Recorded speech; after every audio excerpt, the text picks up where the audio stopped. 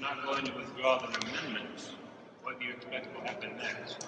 Well, we've been working again all day to see if they will resign their amendments. But there are different courses of action.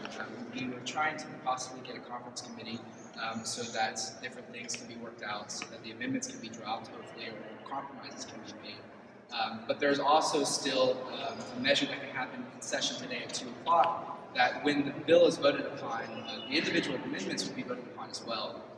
So if luck goes our way, the Senate will drop those amendments and vote down those amendments and hopefully vote in favor of a clean House Bill 236. I'm just sort of curious, have you all spoken to Alice Forney? She actually is not feeling very well today. We hope to speak with her sometime before the session starts at 2 o'clock. We tried to set up a meeting, but she was feeling ill, so we're understanding that.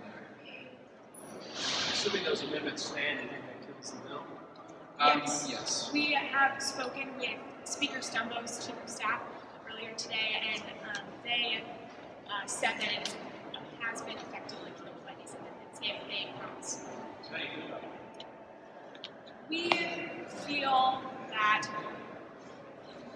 that people are treating student voice as if it doesn't matter, and we keep reiterating that it truly does. And there's empirical evidence that student voice really does improve our school systems, and we hope that the legislators see that it truly matters as well. Piggybacking off of what I said earlier, we're absolutely disappointed in the elected officials that they would use our hard work.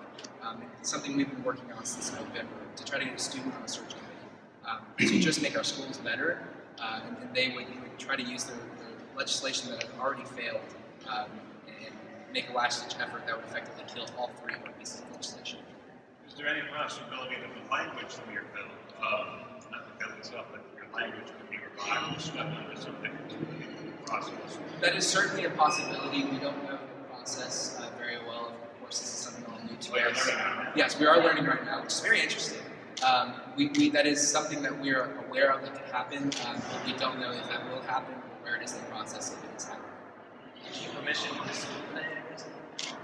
Yes. Yeah, we actually, our adult director, Rachel Mellon, writes us nice little hand notes that we can submit to our attendance office. Very good.